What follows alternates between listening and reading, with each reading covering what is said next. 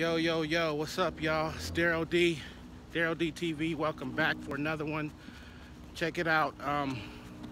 Before I get started, just want to say that this episode has been sponsored by Crates Records and Gear, Sunny Slope AZ. If you're in the Phoenix metropolitan area, step on in there, tell them Daryl D sent you, all right?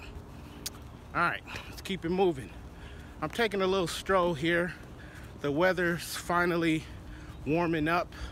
I'm still out here in Michigan visiting family, you know, for a little while longer. And finally outside again. So check this out. I was on the internet earlier today and I came across this post purely by accident, and apparently there is a Smoking Grooves concert going on in LA this weekend, tomorrow I think. And now the Smoking Grooves, for those that don't know, was this tour that used to go on back in the mid-90s.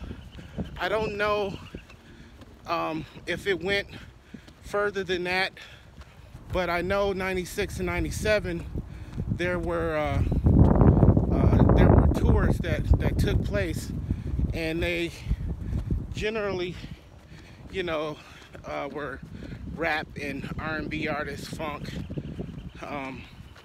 that whole kind of thing. And so I was shocked when I saw this post about the one in Los Angeles. It's got a huge lineup, you know, a lot of neo soul, a lot of neo rap, you know. And with me being way out here in Michigan, apparently I'm not gonna be able to make it, unfortunately. But just seeing that post kind of reminded me of some of the shows I did went to back in the 90s. I'd like to tell you about the 1996 show that came through Milwaukee, Wisconsin. This lineup consisted of, let's see, Ziggy Marley, Busta Rhymes, A Tribe Called Quest, Cypress Hill, the Fugees, and Spearhead. Now, at the time, I had a public access show on Channel 14 Matter in Milwaukee, and of course, I was trying to get as much footage as I could. It was called Daryl's DJ Spotlight. A good homie of mine, rest in peace, Professor Pitt, had a rap-related show called Mental Fitness. It's on Another Level Pitt, and he did a lot of hardcore interviews with, you know, rap acts that would come through town. Hold on a second.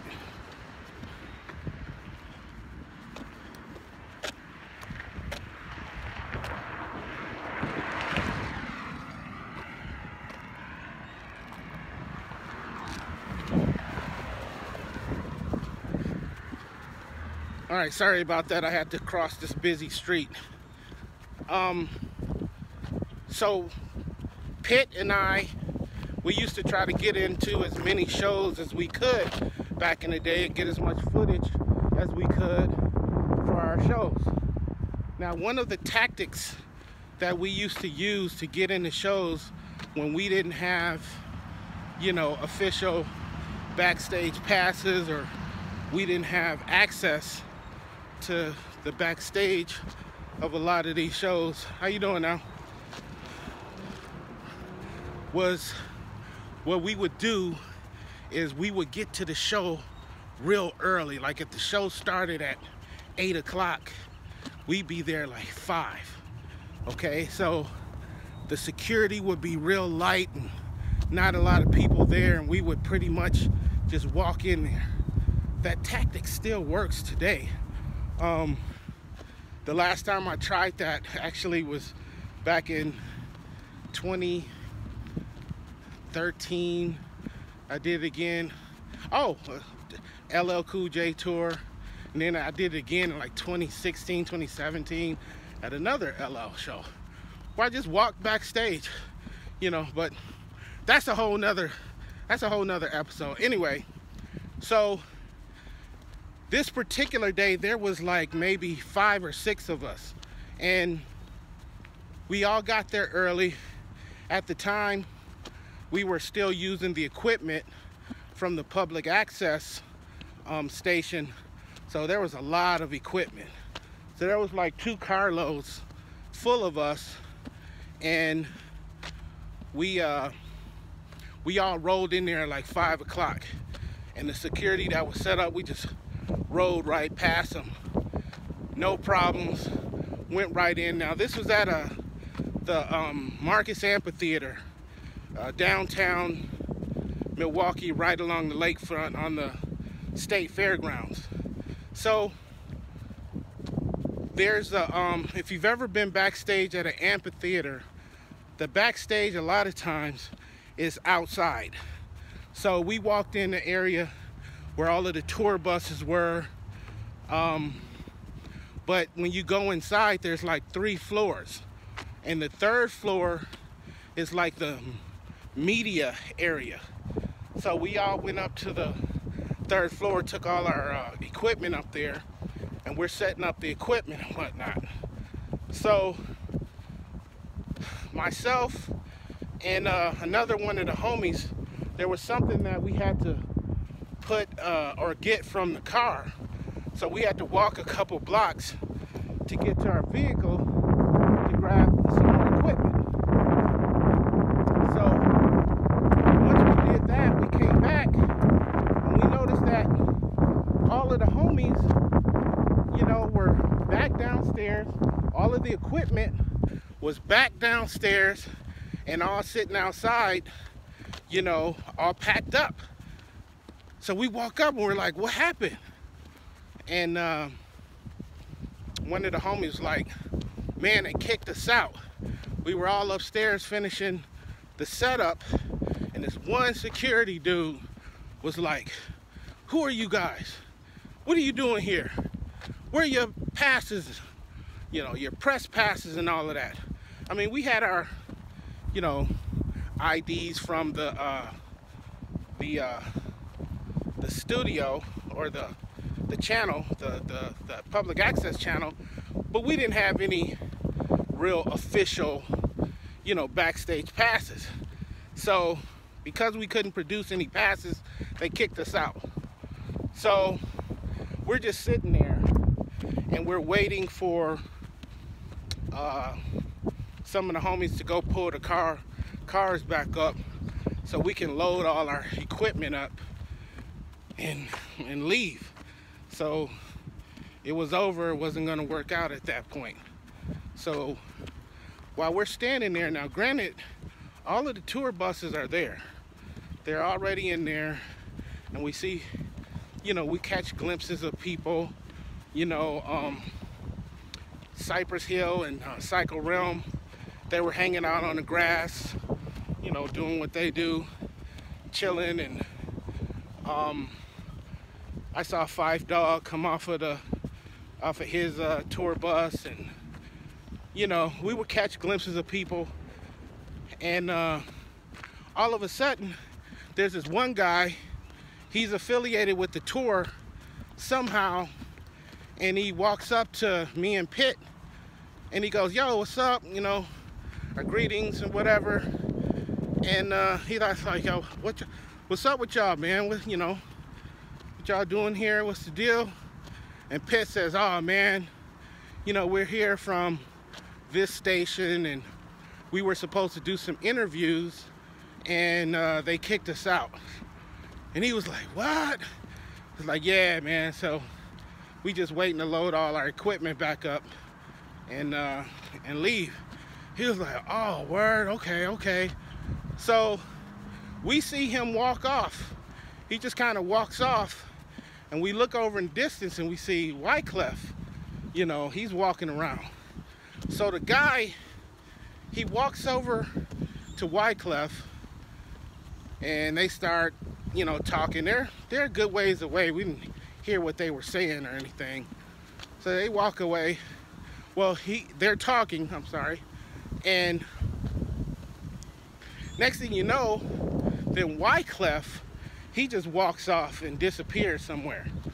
So we're standing there. So I say about 10, 15 minutes go by. And then all of a sudden, Wyclef reappears. And he walks back over to this guy that we were talking to. And they chatted up a little bit. And then the guy walks back over to Pitt and myself. And he hands us, 4 tickets to the show, and he says, hey, I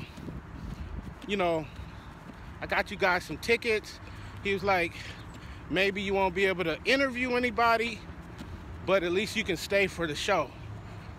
So we were like, what? He gave us six tickets, and we were like tripping, right? So by now, all of this, the people start rolling in, more staff are rolling in, and it's getting a little busier. And so the homies pull up in the vehicles, we load all the equipment in the vehicles, and then they go and park it, and we just chilling, right? So now we're kind of mingling in with the people that are backstage already. So it's getting closer and closer to showtime, and the next thing you know, boom, the magic starts happening. And we did manage to get a few interviews in. One being Cypress Hill and Psycho Realm. And because it was public access, my show was pretty, PG-13, it was pretty safe. But Pitt is a madman. Pitt was a madman. I miss that brother so much. And his show was like no filter. So people would be on there, he would tell people, hey, you can curse, you can indulge in that, all of that nonsense. So people was doing all kind of crazy stuff on camera. So you know how Cypress Hill is, and you know how Psycho Realm is. So they were right at home, and they were doing. As a matter of fact, I have a episode of Pitt show, Mental Fitness Zon Other Level Pitt. I'll put a link in the description so you can check that out, and it's got a little clip of that Psycho Realm Cypress Hill interview. It's got a little clip, but if you watch that whole show, you'll see what I'm talking about when I say Pitt's show was absolutely insane. It was crazy. So they told us, Cypress Hill, they told us after the interview was over that was the best interview that they had ever done. Now, obviously, it was because they, could do what they want. They could say whatever they wanted to. And trust me when I say, as crazy as Pitt was, he encouraged as much craziness and insanity as he could.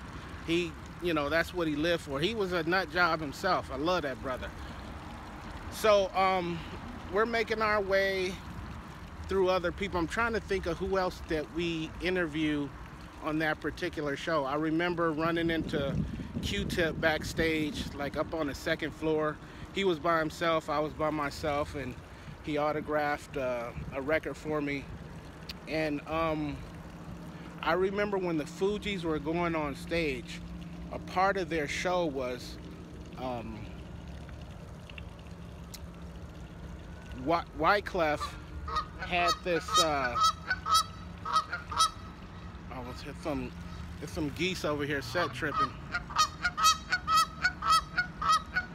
I ain't got the right colors on. So part of the show was he had this motorcycle helmet on, and he was they were playing the theme song to Mission Impossible, whatever that theme song is. Anyway, and he was like on this wire, and they pulled him way up in the air. And so when, you know, the curtains open up and they're playing his theme song and he comes down out the air like a spy or whatever, it was dope. It was a crazy intro to their show. And then he came out, he did his thing, pulled off the helmet, everybody went crazy. And then Praz came out, he did his thing. I think he was like playing a keyboard or something at first, and then they were like, oh, who's missing? Is somebody missing? Blah, blah, blah. And then Lauren starts singing from backstage, and she comes out. Everybody went nuts. I got to meet all of them, and they autographed my Score LP for me, and I was just like, wow. I remember looking up. I was on the ground floor, and then Lauren was standing up. This is backstage I'm talking about. Lauren was standing up on the, you know, when the semis, they back up, and then it's like the concrete area is like real high so that they're level with, you know, if they have to unload something from their truck. So she was standing up on that thing, and I'm standing down on the ground, so I had to look up at her. And I just remember she was standing there and she was putting some lipstick on. And I was looking at her like, ah, and I was like, Lauren. And she was like, hey. And I was like, can you sign my record for me? And she was like, yeah, of course. And blah, blah. Anyway, that's, never mind. So, back to Wyclef. So right when all of this is going down with his intro, they're getting ready to pull him up on the string. And I knew that he was responsible for us even getting in there, you know. So I just kind of walked up to him and I was like, hey man, thank you for the passes and thank you, and then blah, blah, blah. And he's kind of looking at me like, I have no idea what you're talking about, but you're welcome. I'm busy right now, you know, can you, you know. So I got up out of there. And, but yeah, man, I always wanted to thank him. I hope he sees this, because, you know, we were able to not only see the show, but we were able to get a few interviews in that we were able to use. More so Pitt, because me and Pitt, we worked a lot together, and quite often, if it was a DJ that I was interviewing, Pitt would run the camera for me, and vice versa. You know, if he was interviewing somebody, I was running the camera for him. And a lot of the footage, if you look at the episode of his show that I have on this channel, a lot of those different clips is me, you know, running the camera for him.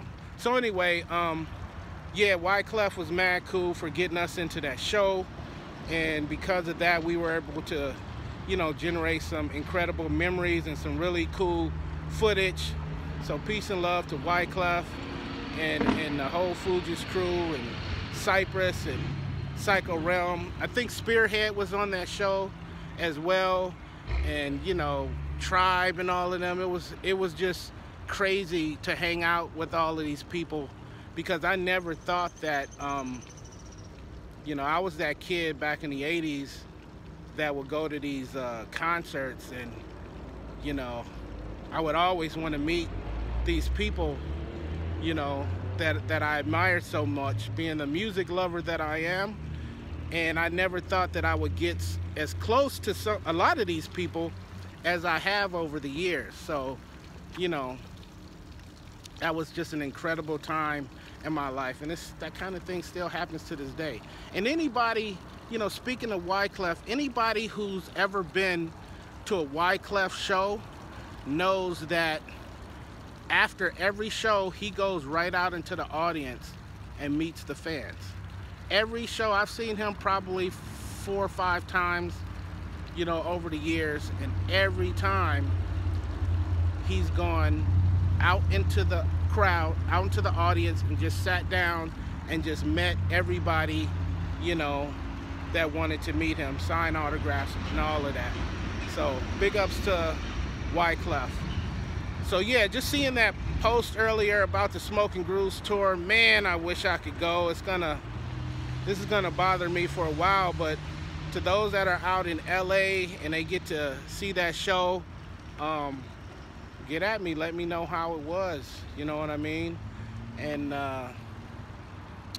maybe I don't think it's a tour. I think it's just that one date. That's all I was able to find. But hopefully, maybe it'll turn back into a tour, and maybe maybe we'll all get to see that, you know, those shows. Because I think the lineup on this one is crazy. It's like, and it's 2 days, I believe, or no, 2 stages. And there's probably like 30 or 40 acts on there. I think I saw Roy Ayers and Erykah Badu and Bilal, and there's a whole lot of acts on there. Like I think it's like 30, 40 acts on there. But rapping and R&B, jazz, you know, it's a black thing. That's what's up. So anyway, yeah, I just had to reminisce about the Smoking Grooves tour. I think I did a video about the Smoking Grooves tour 1997. I'll try to put that link in here too. I think that lineup consisted of George Clinton, Erykah Badu, The Roots, Brand New Heavies, Foxy Brown, and 1 or 2 other acts on there. So you guys will have to check that out. All right. So, all right, cool. That's all for me right now. This is Daryl DTV. Thank y'all for hanging out with me. It's nice to be out in the nice weather again. I'll see you guys back in Phoenix pretty soon here. And until next time, peace and love. Y'all be safe.